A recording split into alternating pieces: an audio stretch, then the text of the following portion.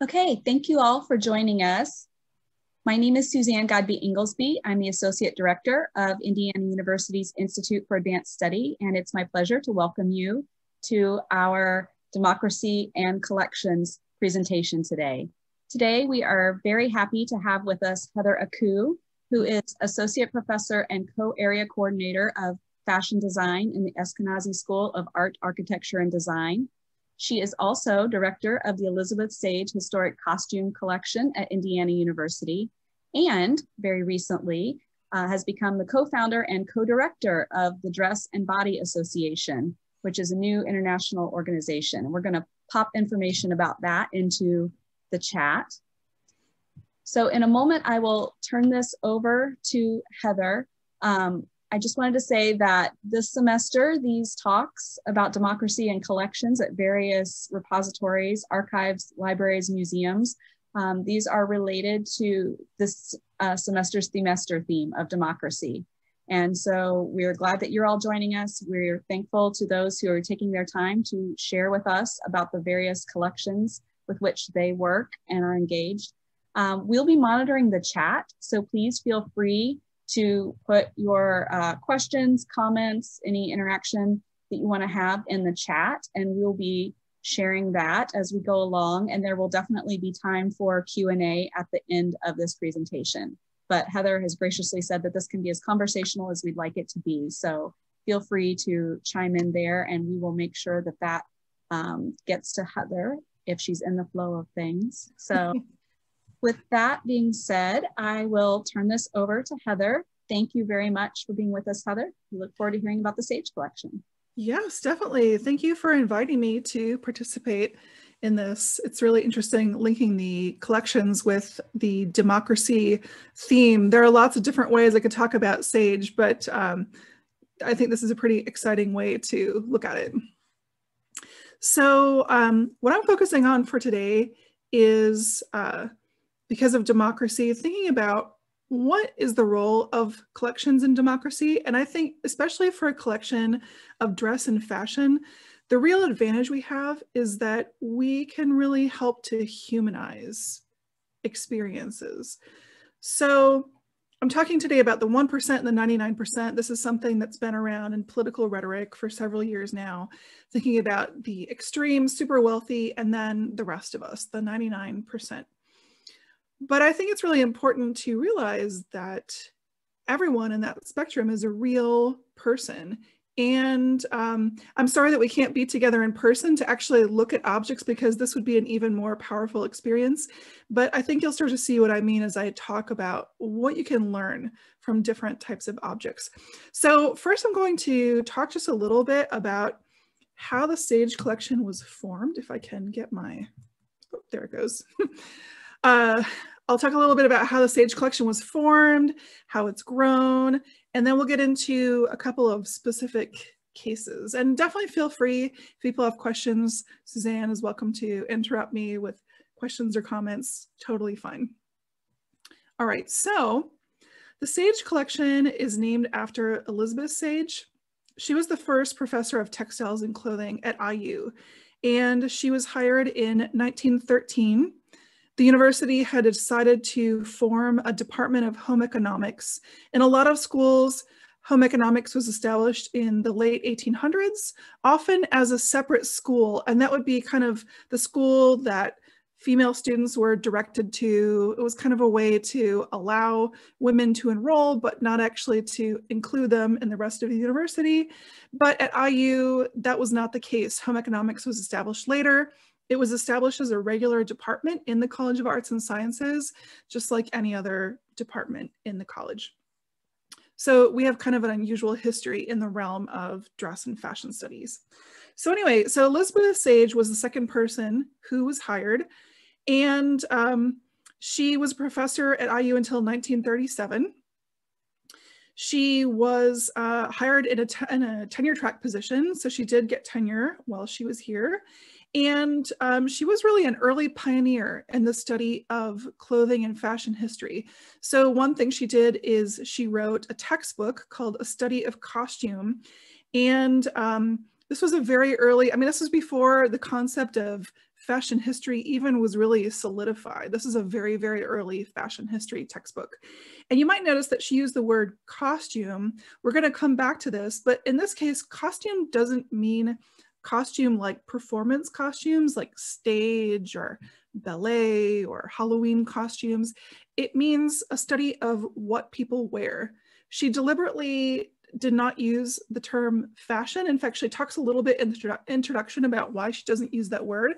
She thought that fashion wasn't really a great thing. She didn't want people to be too focused on trends. So at the time, she was basically teaching two different kinds of students. So she had some students who were there because they wanted to become or were already high school home economics teachers, and they needed to learn some things about sewing and cooking and family relationships, all the different things that the Department of Home Economics had to offer in order to be effective high school teachers.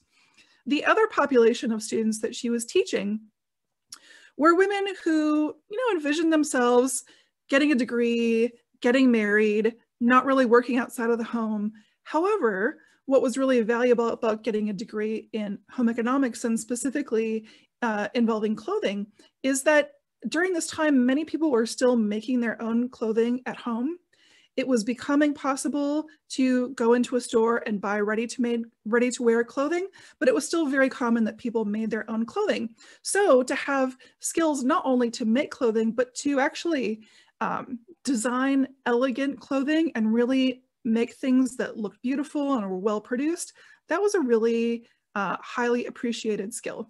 So when Sage was first collecting items for her students, she really this was really a teaching-based collection. She wanted her students to see historical examples, to see examples of clothing from Europe, to see how high-end, really beautiful things were made. And so this was, from the start, a very teaching-focused collection. So I have a little photo on the right-hand side that shows an exhibit from 1946. Very rudimentary exhibit, nothing, these aren't on mannequins, they're just on hangers. It's nothing like the kind of exhibits that we would put on today. And these were really, again, meant primarily for students. I'm sure there were some people from the general public who also saw them, but mostly it was geared towards students and towards learning. So fast forwarding to today. So when Sage retired in 1937, the Department of Home Economics decided that they wanted to keep her collection, and she was willing to let the department have the entire collection. So they accepted it as a permanent part of the department, and they started to appoint other people to oversee it. And the collection has grown over the years. There was an appraisal in the 1960s that showed the collection had grown to several thousand objects. Now the collection is up to about 30,000 objects. It's an enormous collection. It's one of the oldest and largest collections of costume and fashion in North America. There are a handful that are larger. The museum at FIT has about 50,000. The Met in New York has about 50,000. The Chicago History Museum also is about that size, but we're not far behind. And definitely as far as university collections go, we are one of the largest university-based collections of fashion in the world. So a lot of what we have is, our mission is very focused around Western fashion, so Europe and North America, but we do have clothing for both men and women and for children. And we have not only clothing, but also quite a variety of accessories, hats, corsets, shoes, eyeglasses, hand fans, underwear. You never know what's going to be in our collection. If it goes on the body, it's probably something that we're willing to collect. We also recently were given an amazing collection of historic sewing tools. So that's another thing that's become one of our specialties. Our collection is stored now at the Auxiliary Library Facility, which, if anyone is thinking about doing research, right now access is pretty limited just because of COVID. But when the pandemic's over and things kind of, hopefully return to normal, it's really an amazing storage facility and has dedicated rooms for people to actually pull objects out and spend some time looking at them and studying them. Okay, so one collection, we have some kind of big sub-collections within the Sage collection. And one of our most recent sub-collections is the Glenn Close collection. So it's very unusual for actors to actually keep their costumes and props when they finish. Sometimes it'll just be, you know, a thing here or there. Like, for example, the person who plays Thor for Marvel has kept some of the hammers. Apparently he keeps one in his bathroom. So sometimes people do keep things, but Glenn, at the very beginning of her career, she was always really fascinated by costumes and how they really, they're a very important part for her of getting into the character. So she always, from the very beginning, she started having it written into her contract that she could keep her costumes when she finished. We also have some things from her that are not performance costumes, but are notable pieces that she's worn, for example, for awards ceremonies. So last year, she was nominated for an Academy Award for the movie The Wife. Unfortunately, she did not win. She's been nominated 7 times and still does not have her Oscar award, which is really a shame because she's a phenomenal actress. And I think The Wife is quite an amazing film. But anyway, she was really prepared to finally have this be the win. And she had this dress made by Carolina Herrera. Now this dress has over 4 million glass beads. They were all individually sewn on the dress by hand. It weighs over 40 pounds. It is an amazing dress. Now I've only shown this to a handful of people. We haven't had it for very long. And there are basically 2 questions people ask with this dress. How much did it cost? Which honestly, I don't know. I just know that this is really an invaluable dress. I can only imagine what it might have cost Glenn. The other question is, can I touch it? Now, generally when things come into our collection, we don't touch them anymore because we have many things that are made of natural fibers.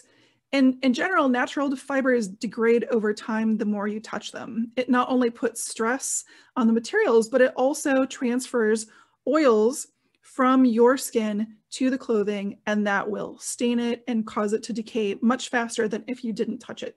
So we don't touch the objects that are in our collection with our bare hands. Of course, we touch them with gloves because we need to be able to move them around. Now, this is a very unusual thing about this collection. Glenn actually, as part of her gift, retained the right to wear these items again.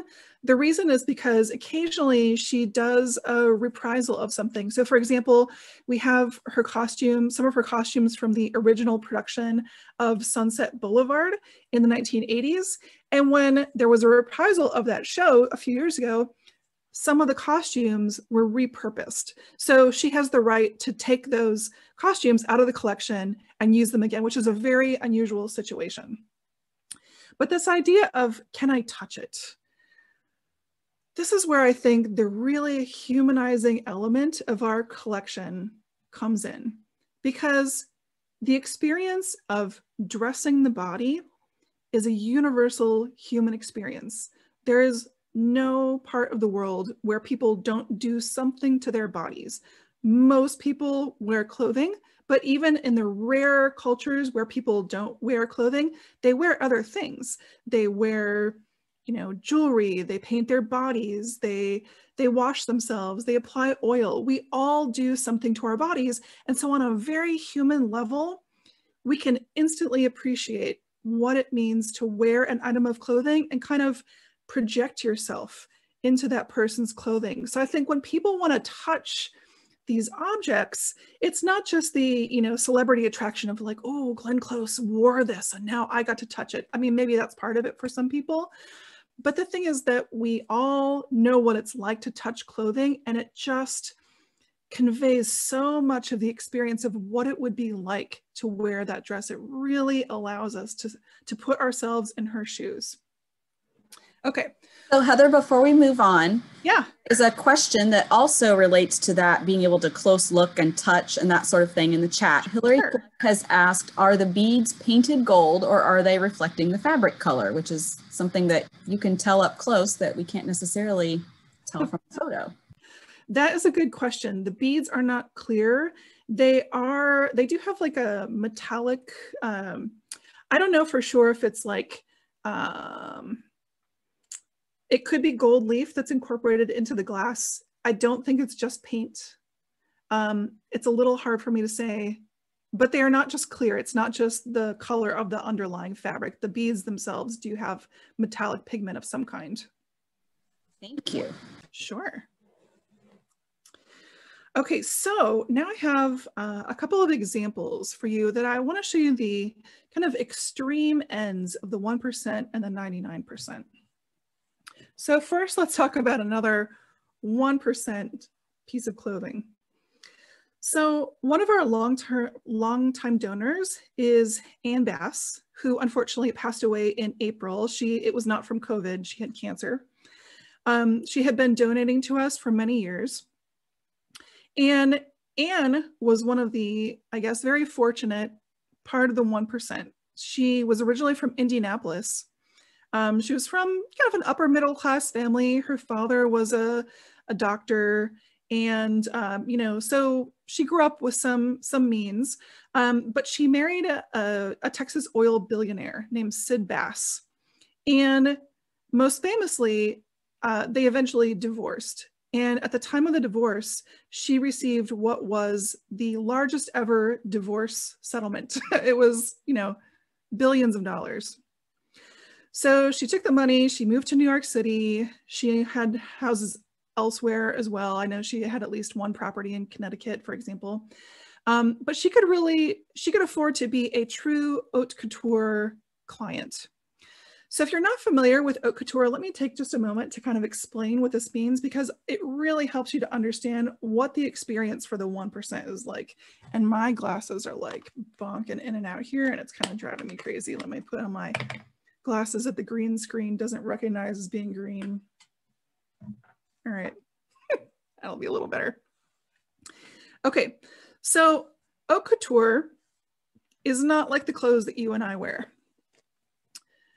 True haute couture is legally defined in France, and there are many things that you need to do to be considered a couturier.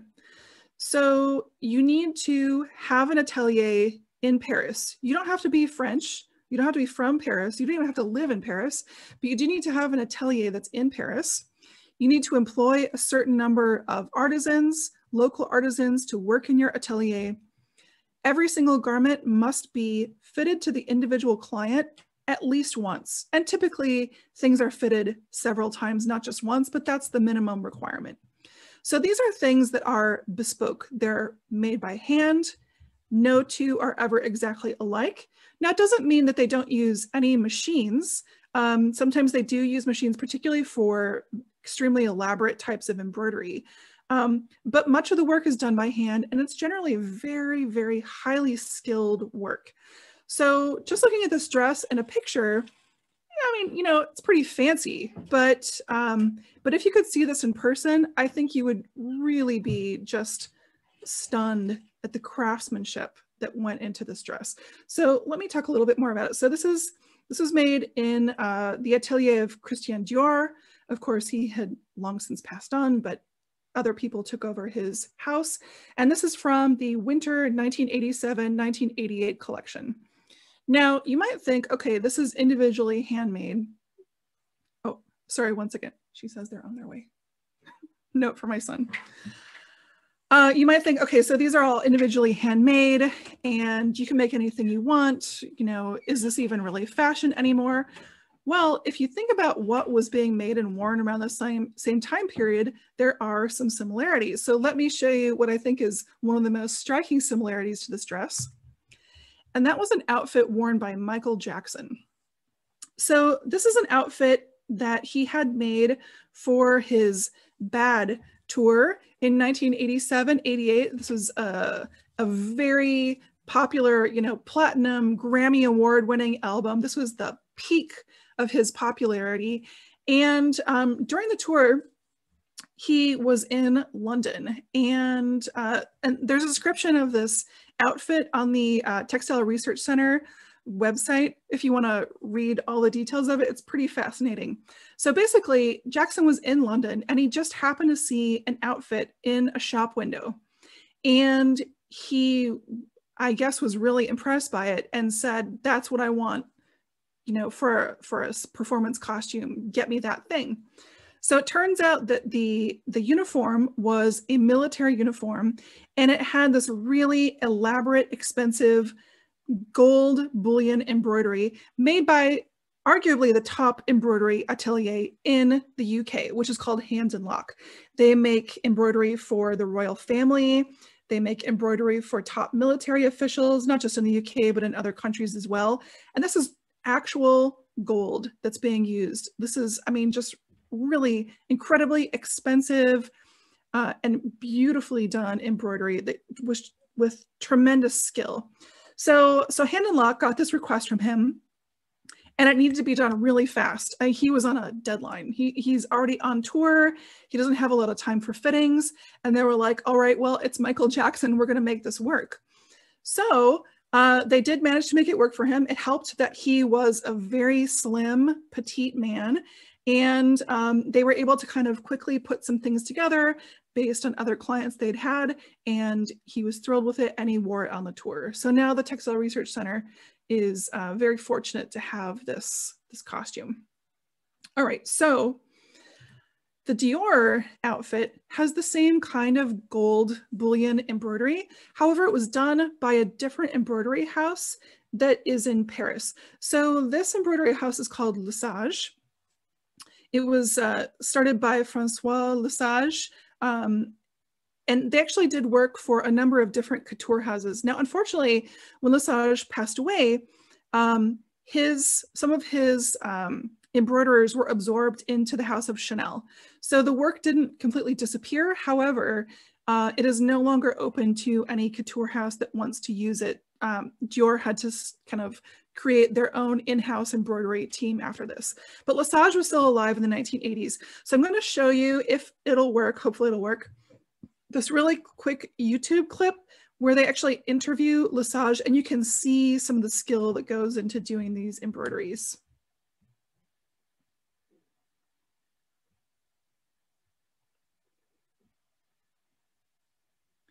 I'm not 100% sure you'll be able to hear the sound, but I will close caption it.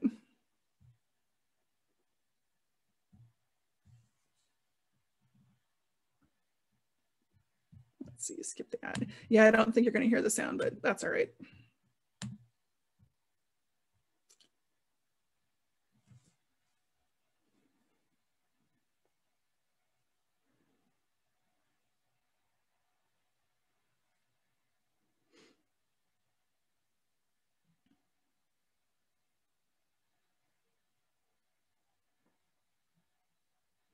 Just double checking, can you see the closed captions that are in the video? We're still seeing your presentation slide. Oh, you are? Sorry. Yes. Okay, let's see. New share. Here we go. I bet this will work. Can you see it now? Yep. Okay. And the captions. Okay, perfect. So I already started. Don't let that throw you.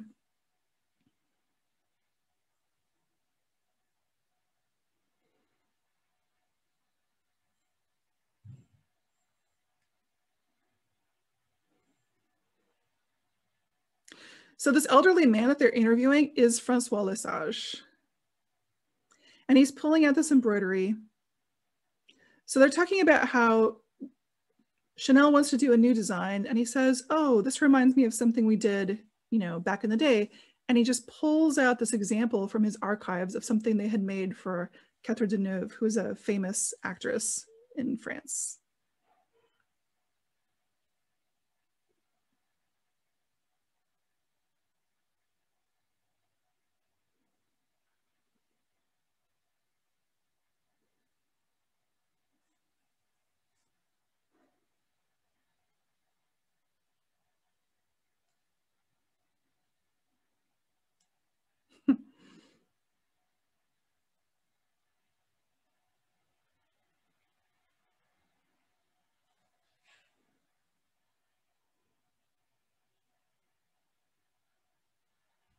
Okay, so at least you could see some detail of like just this incredible embroidery. And again, I so wish that I could show you this embroidery in person. I hope that when this pandemic ends, more of you will be able to come and see what we have. So this is all hand applied embroidery. It takes a lot of skill. There are people who work full-time just doing embroidery. So this is the quality of the materials. Now getting back to the question of what does it cost, this is actually an example where we have the cost.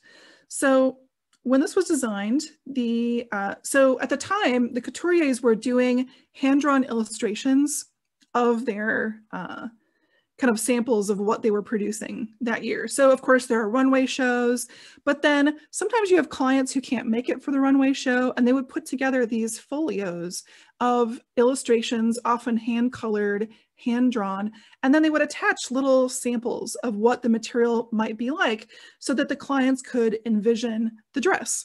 So this is a special service just for their ongoing clients. It's not like something that they made mass quantities of and just sent it out there. Like you really had to be a big player in order to get these illustrations. So Anne Bass was one of these longtime clients of the House of Dior. And so they sent her these illustrations and they attached a price. So the price they attached, you can see at the bottom, is 127,000 francs, but they were willing to give her a discount, I'm sure because she was an established client, of only 110,490 francs. I calculated what this would be in 2020 US dollars, and this is the equivalent of $46,000 for this one dress. Obviously, this is not the kind of thing that any of us who are in this webinar have ever worn and will probably ever wear. I cannot imagine spending that much money on a dress. I don't have that much available to spend on a dress. Now, I will say, when you do spend that kind of money, it goes in a lot of directions. It goes to the couture house. It goes to all of the artisans who work in the couture house. It goes to the models. So it's not like it's just going to, you know, I mean, some of it now, Dior is owned by LVMH. So some of it, of course, goes back into the pockets of other billionaires. But there are also lots of kind of lower level people who are just working, making these extraordinary garments that do benefit from the system as well. So I don't want to make it seem like, oh, you know, it's just billionaires, nobody else benefits. There's a lot more involved in this industry, even at the 1% level. Okay, let me show you a very different kind of dress. So this is a factory uniform. So this is from an earlier time period. It's from 1943. The person who wore this, just like the Anne Bass dress, was also the donor. So this was donated by Dr. Margaret Hopper. She grew up in Indiana, and for a few weeks in 1943, during World War II, she worked at the Republican aviation plant in Evansville, Indiana. So we now have this outfit in our collection. We're really incredibly fortunate to have it. Because not a lot of these kinds of, you know, authentic Rosie the Riveter uniforms still exist. A lot of them wore out or people didn't think to keep them. It's unusual that this exists. And we've actually lent it to the Smithsonian for some time. So this is made of rayon. It's woven. It's really quite plain. It actually kind of looks a little bit like a prison jumpsuit. When I first saw it, that's certainly the image that came to my mind. It's not fancy. It's very utilitarian. But of course, there is still much to learn from this about fashion, about the person who wore it, and about what the experience is like for people who, you know, the kind of person who works in a factory instead of owning billions of dollars and living a life of leisure. So here's an image from 1943 from that plant. And what I noticed about this photograph, if this wasn't a webinar, I'd ask you, what do you notice about this photograph? But I'll just tell you, the most important thing I noticed about this photograph is not just women working in the factory, although that is, of course, very important. It was really a big change for a lot of women, not only to be employed outside of the home, but to actually work in factories and have these industrial jobs. But the other thing I noticed about this photograph is that nobody's wearing exactly the same thing. These women, what we might call their uniform, was definitely not a uniform that was supplied by the company. It was not a uniform in the sense that we think of it now, where everyone's wearing the same thing. Maybe they buy it, maybe the employer buys it, but it's all roughly exactly the same, just different sizes. They're all very, very different. Now, if you look more closely at the Rosie the Riveter outfit, on the right-hand side, you see the trademark of the company that made this outfit. So Donatog, I've been doing some research about service industry uniforms, so I'm pretty familiar at this point with a lot of the brands of the uniform manufacturers. But this particular outfit was not made by a uniform manufacturer. It was made by a company in Texas that was making quote unquote leisure apparel. So this is just ordinary ready to wear. This was not made specifically to be a uniform. It's just kind of something that really anybody could have come off the street and purchased. So I think that's really interesting to think about, wearing something to go work in a factory, but it's not a uniform. It's not technically designed for that purpose. Pants were still fairly unusual for women during that time period. In the 1930s, you started to see some actresses wearing pants, mostly offset. This is kind of their, leisure time look. A handful would even wear them for events, like Marlene Dietrich, for example, was really well known for wearing men's tuxedos to events, but it was still pretty scandalous. This is something that actresses could get away with, but in ordinary life in the US in the 1930s, women were still getting arrested for wearing pants. And you might think now, like, why? How did that happen? But the reason that it was happening is because the dominant thinking at the time was, if you're a woman wearing pants, first of all, you must be trying to impersonate a man. How dare you? This is so scandalous. Because it's so scandalous, you must be up to no good. What are you doing? Are you a prostitute? Are you, trying to disguise yourself, pass yourself off as a man, have a job that shouldn't be yours? It raised a lot of questions and literally led to women being arrested for wearing pants.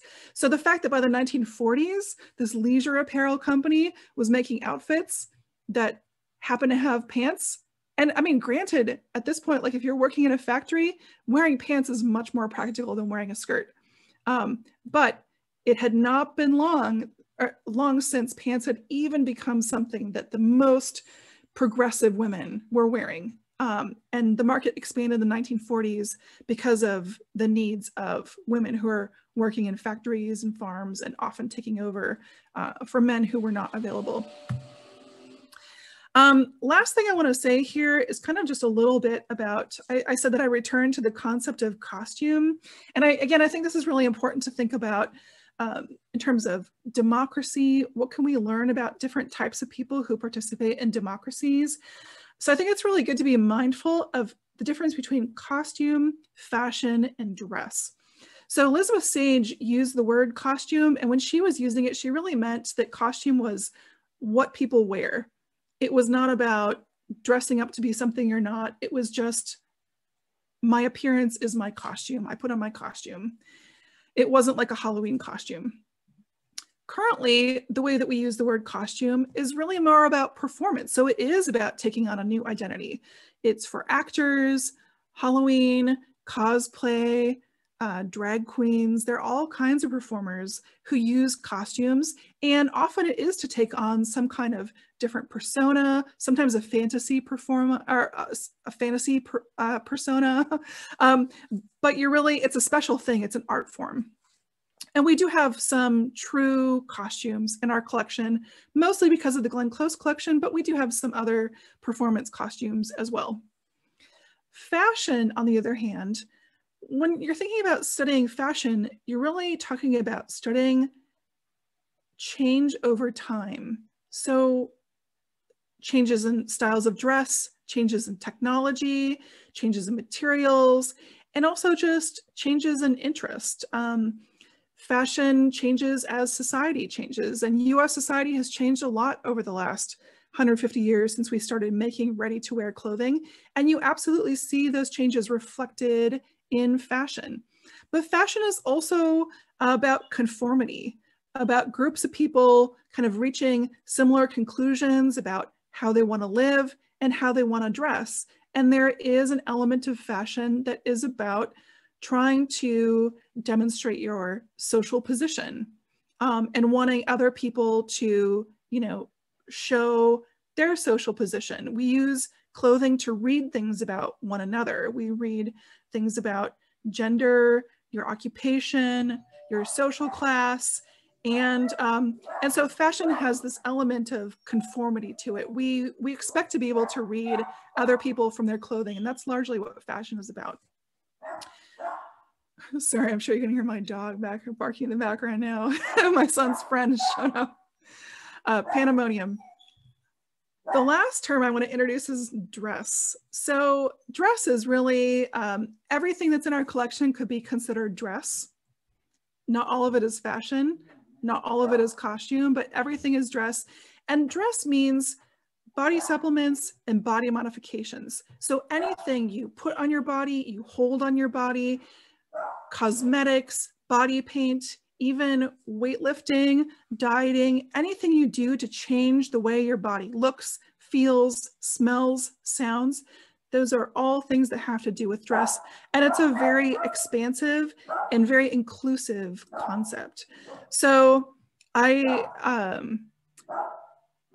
official title of the Sage Collection is Elizabeth Sage Historic Costume Collection.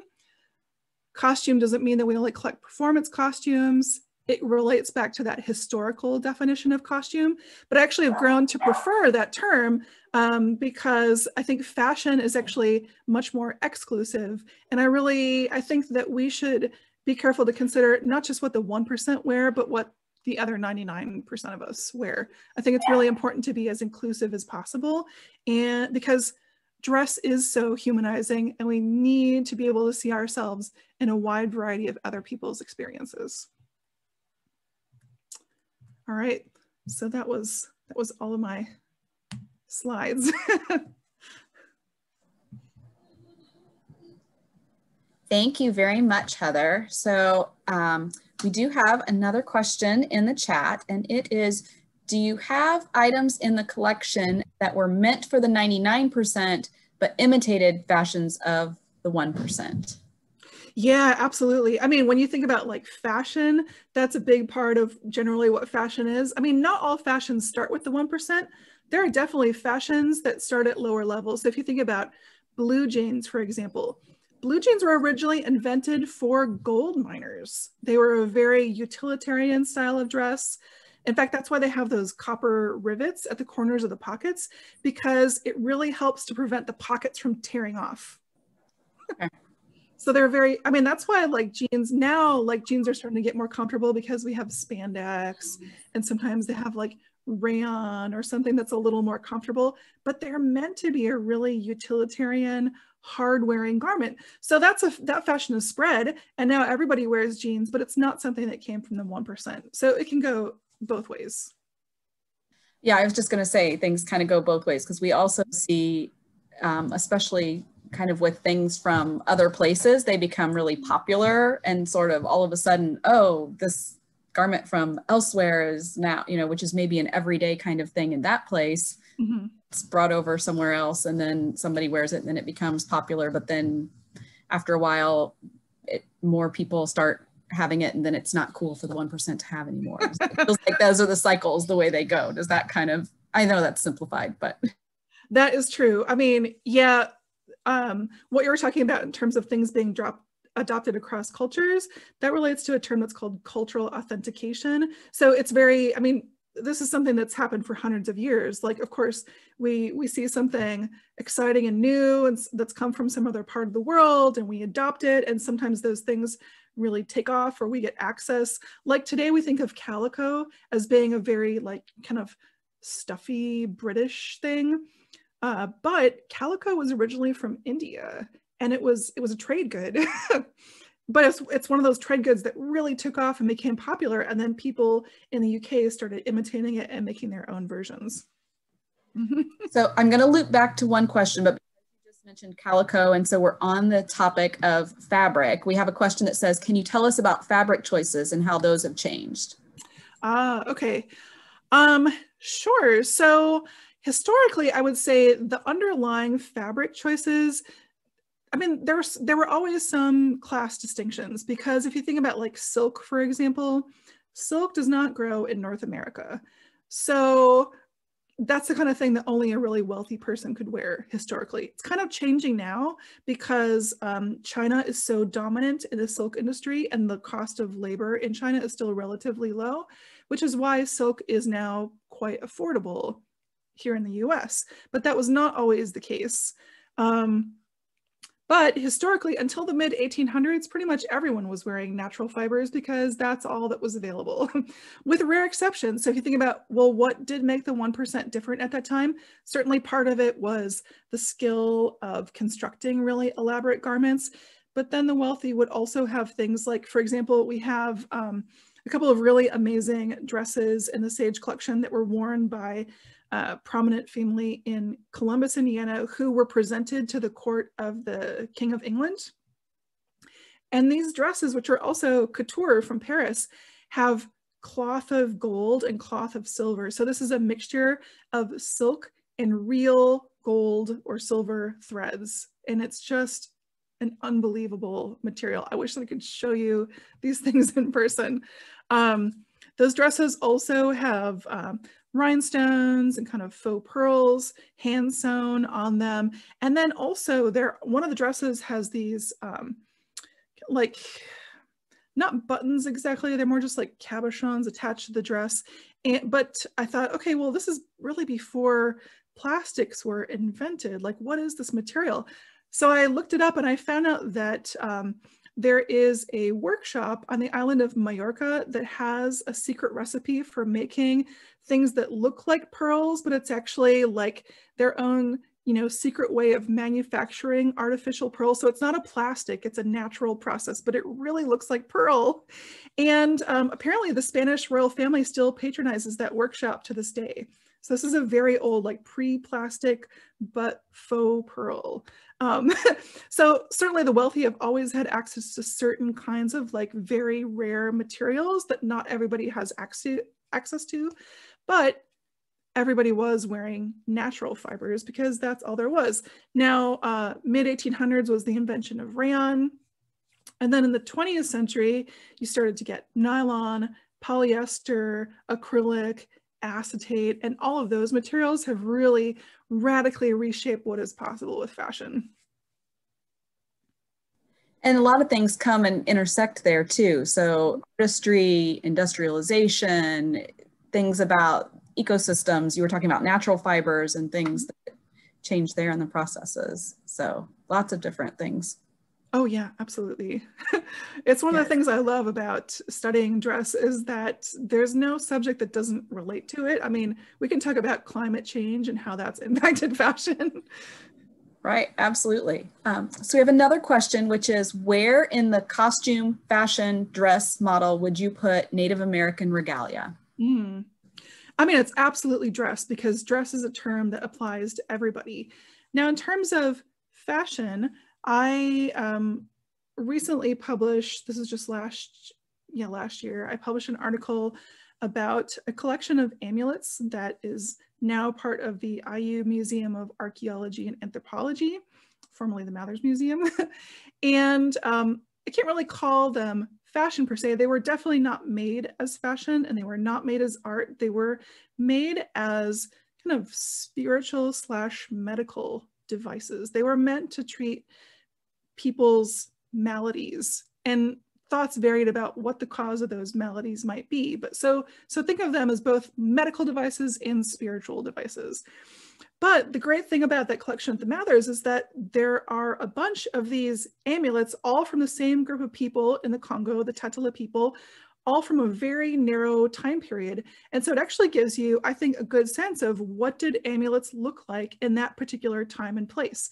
So if we take that as like a benchmark for fashion, we could do research now about, like, I'm pretty sure that people are still using amulets in Congo, but they might look very different. So what has changed, if anything? There's a little bit of evidence that even into the I found some writing in the 1960s about how things had started to change a little bit. For example, there were some soldiers involved in a war who were using amulets to try to protect themselves in battle, and it wasn't working like they had hoped it would. They started losing faith in the amulets, and so the solution to that was to incorporate verses from the Quran into amulets, because they thought, okay, well, our religion isn't working, but maybe this other religion will. So it was clear. I mean, clearly they're open to some changes, and I have no idea what's happening today, but it would be fascinating to find out. And I think that we really can look back at much older pieces and consider, like, you know, it's not just timeless. Like if I'm thinking about Native American regalia, it's not like there was no change in those cultures over time. Of course there was. We might not have any material evidence anymore to really understand how things change, you know, 200, 300 years ago, but that doesn't mean change wasn't occurring. And at least we can see what we have available and then be mindful about paying attention to changes that are occurring now and in the future. Yeah, so while I'm waiting to see if other questions come in, that is a really good segue into another of my questions, which I'll send in right now to give other people a chance to type. So you talked about the 99% and the 1%, and you mentioned sort of in passing that it was pretty unusual and special that you had that factory uniform. And I think that kind of relates also to what you were just talking about. So can you say a little bit more about collecting these types of items, and we've heard a little bit about, and maybe we can imagine a little bit about how the 1% collecting goes, right? Maybe a model that we're kind of familiar with, but can you talk a little bit more about that collecting and working with and representing the 99% and balancing that within one, and like maybe the things that go into that or the challenges? Yes, this is a really good question. And in fact, I meant to mention a little bit about Anne Bass and her collecting habits. So, so shortly after Anne Bass passed away, we got a message from, I assume, you know, like her daughter or grandchildren or something like that, somebody who was involved in settling her estate. And they wanted to know what she had donated to us over the years.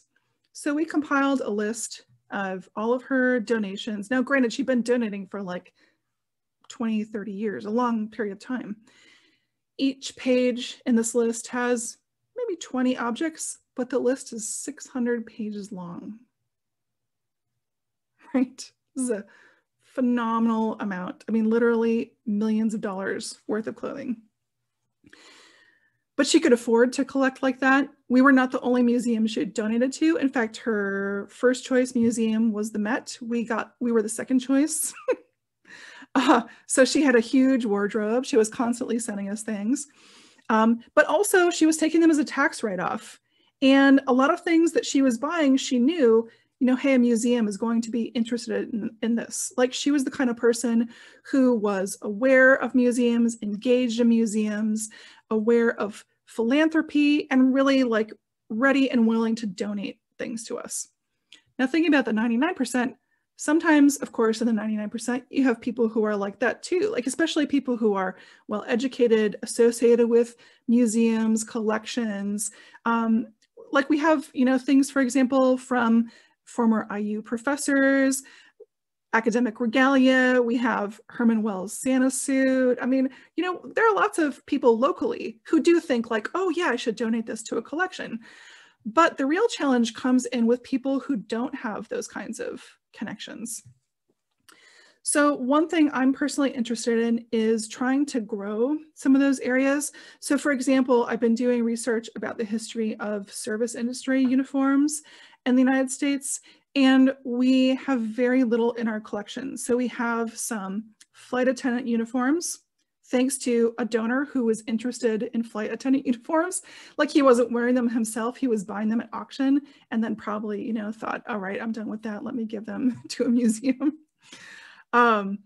We, a couple of years ago, received a domestic servants uniform, and it was from a woman whose mother had had a maid and saved her maid's uniform.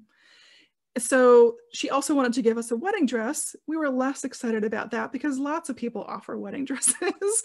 But when she offered us this servant's uniform, we were like, yeah, that's great. We'll take anything you want to give us. So we have that. We have some nurses' uniforms, but there are lots of categories of occupations that we have nothing. So I've been collecting a bit on my own, mostly through eBay, honestly, or through things that people randomly give me. So I now have uniforms from medical professionals, from waitresses, barbers. But if you think about all the different service industries that people engage in, both historic and current, I mean, like gas station attendants and doormen and people who, you know, like sanitation workers. I mean, there's all kinds of different categories that we have no examples. And a lot of that clothing gets worn out. But the bigger problem is that nobody thinks it's worth being in a museum. They're like, oh yeah, that's what, you know, my dad used to wear, and who cares? Like, throw it out. What they keep is like their wedding dress. And that's why we have so many wedding dresses. But I'm really fascinated in the much more ordinary things that people don't think are special, but they also are really important for understanding people's experiences and how clothing has changed over time. And I think what you just said, that phrase, worthy of being in a museum, is pervasive. And I think for me, that links back to the sort of core interest in the idea of democracy and collections. But there is this sort of idea that's floating out there that a lot of people share about worthiness and museums and value, and there are some of those things. Yeah.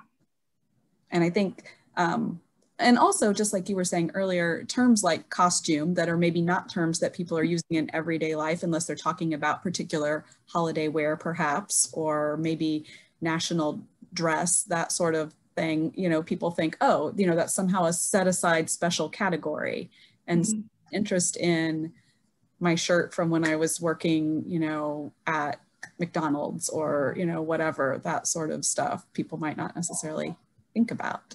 Yeah. We have a comment from Jeannie Smith that says, I have the wool jersey worn by the stunt rider in the movie Breaking Away, in the scene where they rode behind the truck from Indianapolis. That's awesome. Do we want it? Yes. Yes. All right. That's awesome. Excellent. Bring it on. We'll just do a real-time live acquisitions with Heather now.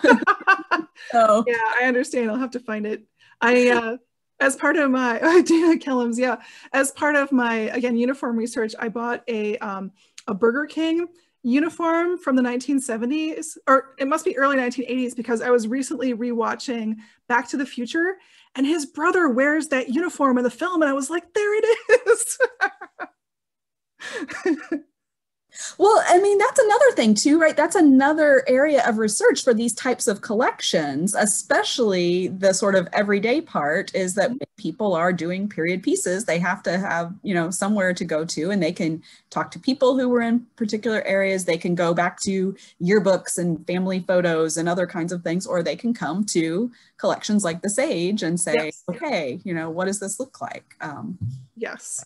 We're definitely an important repository for people who are looking to make period specific costumes. Yeah, we have the closest, I mean, on this campus, our closest link is with the theater department.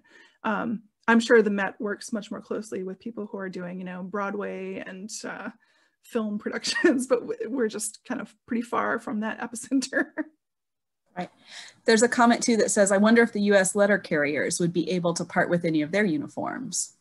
Yes, we have one letter carrier uniform that is honestly in very poor condition, but I took it for the study collection because I was like, no, this is fantastic. So, but it's in such bad condition that we honestly could never exhibit it. Some places are really particular about their uniforms. Kelly has said, I mean, Kelly's also interested in occupational uniforms, and from time to time has asked people if they'd be willing, you know, like has noticed people wearing uniforms and asked if they would donate one. And sometimes they're like, you know, no, I'm not allowed to keep these uniforms, or, you know.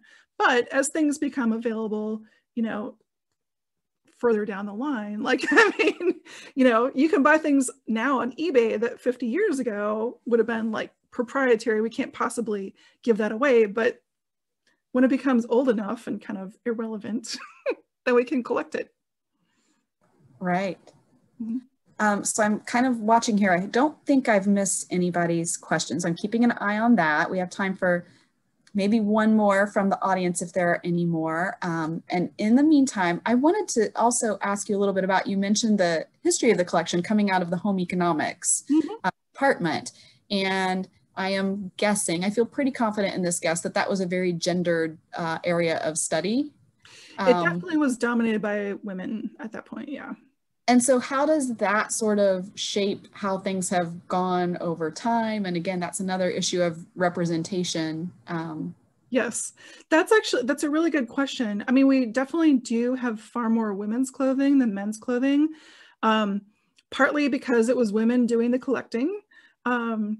And also because there's kind of a general sentiment. I mean, if you look at the fashion industry in general, there is also just a lot more activity around women's fashion, to the point where last year I was showing some of my students our study collection, which is, so we have a small study collection in Kirkwood Hall that students can come and you can actually touch it without gloves. And so that's preserving the original mission of the Sage collection, to educate, the next generation of students. So we put things in there when it's like, they're not in good enough condition to exhibit, or we have too many of that thing and we can spare one. So it's still quite an amazing collection. But I was showing it to students, and now, I mean, in my classes, I do get a mixture of men and women, and I think it's important to recognize, non-binary folks, and there are more genders even than just men and women. But I remember, this is a couple semesters ago, a male student came into the classroom and he was like, wow, this is great. Well, I've been told that men's fashion is just not as interesting as women's fashion. And I said, I actually totally disagree. I think men's clothing is fascinating, and I'm really sorry that we don't have more examples here. Certainly as far as dress goes, men's dress is no less interesting than women's dress, but we do have a greater proportion of women's clothing in the collection. Yeah. So we have another suggestion. Law enforcement. Area of uniform would be law enforcement. Yeah, it's a good question. So a couple years ago, I wrote an article about the history of prison uniforms in the United States. And I actually acquired a few legitimate prison uniforms. The only one that we had in the Sage collection at the time was part of the Glenn Close costume collection. She had worn it. She did a film in the 80s called Cookie's Fortune. It's a comedy. And at one point in the film, she's in a jail in Mississippi, and it was actually filmed in a jail in Mississippi. And they, bought or gave her an authentic uniform to wear. So that was our only one. They're a little hard to collect because, again, just like law enforcement, you cannot impersonate a law enforcement officer, and they do have to be careful about where those uniforms go when they're no longer in use. But yeah, I mean, I'd love to collect law enforcement apparel. Yeah, that's an interesting thing to think about, is all the additional sorts of rules and regulations around what you collect. So we have two more questions, which I think kind of go well together. Oh, and somebody in the Q&A also mentioned that their neighbor was one of the bike riders in Breaking Away as well. So that's a cool connection. Yeah. So I'm going to kind of bring these two questions together. The first is, where would people be able to view samples of the Sage collection? And the second, which is a little broader than the Sage collection, is how can someone get advice on preserving old fabrics or garments? Okay. These be the last two, and then I'll do a little closing after this. Sure. Well, as far as seeing the collection, so because our collection is stored at ELF, and ELF is a high security facility, it is a little difficult to get people in, especially right now because of the pandemic. It's extremely limited. Once things kind of start to get back to normal, hopefully, Kelly and I have been starting to consider a kind of regular tour of our storage areas. Now things are in boxes and garment bags.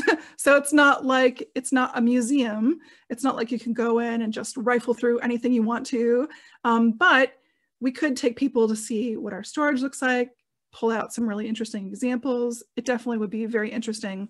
Unfortunately, we don't have our own gallery or museum, so I don't have anything on permanent display. We are going to have an exhibit of the Glenn Close collection that should be opening at the end of April 2021. So that's definitely something to look forward to. But yeah, I mean, as far as like getting to come and see, you certainly can write to us, but just because of the pandemic, things are super limited right now. But it won't be like that forever, knock on wood. And as far as preserving old fabrics or garments, there is a lot of advice out there on the internet. Basically, I would say, I mean, to the extent that you can keep things, like things really get damaged when it's humid. In fact, we had a mold crisis in our own collection, which is what prompted us to move over to the auxiliary library facility. Mold can really damage things in a hurry. Insects also cause a lot of damage. Sunlight causes a lot of damage to natural fibers in particular. So if you have something that you're really trying to preserve for a long time, it's a good idea to keep it in a dark area that's not exposed to extreme temperatures. Like your attic's not a good place, basement's not a good place. You want it like in the back of a closet. Preferably put it in something that's acid-free. So like acid-free tissue paper, acid-free cardboard. If it's a hanging garment, a good like cloth bag around it made of cotton, unbleached cotton, for example, would be a really good solution. As gentle as you can be with things really helps to preserve them. And I also, if something is really special, never try to wash it on your own. Some old things have really been just irreparably ruined by people thinking like, oh, I'll just throw this in the washing machine, and it just disintegrates in there. So if you have something that's really old and well loved, like give it super, super gentle treatment. And I'm going to just pop into the chat a link to resources from the Canadian Conservation Institute, which nice. is another, they have really great PDFs, and I've cut specifically to the one about caring for textiles and costumes, but they also have other types of collections as well. Perfect. Yeah, and I think a general rule of thumb that I've heard, which basically applies to everything that you might want to be saving for the future generations, is you can kind of either display it or use it, or you can preserve it, but you can't do both simultaneously. And so I think a lot of times you have to sort of balance. So that goes with what you were saying about the extra gentle love and care that you give to it. So I just want to say thank you so much, Heather. This is both from the folks in the chat who are attending and from us at the Institute. It has been a real pleasure to have you here sharing this information about the Sage collection with us and your time and expertise. So thank you so much here and so generously agreeing to do this. For those of you who are attending, if you would like to participate in this, we are continuing this series next semester. So if you have something you want to talk about, let us know. If you have something you would like to hear someone talk about, let us know. And I can't guarantee that we can do it, but I can sure try to see if we can find somebody who can do that. One of the small good things that is coming out of the new way we're all doing business right now and living in the internet the way we are is that we've been able to involve some folks from other places, both attendees and participants, or presenters. So on January 26th of 2021 at 3:30 p.m., we will have a session that will be about bias in archival description. And that's going to be presented by Sarah Milligan, who is at Oklahoma State University. So she's going to talk to us about that. So we hope that a lot of you will join us. And I think we're popping the link to register for that into the chat. Oh, excellent. I want to hear from volunteers. I love it. Yes. Good, good. Definitely. Amazing collection. Fantastic. So we're going to wrap it up here. Thank you again, Heather. Thanks to all of you who were here. Great questions and conversation. It's been great to do this with all of you, and we look forward to being able to do this again. So, take care, everybody. Thank you.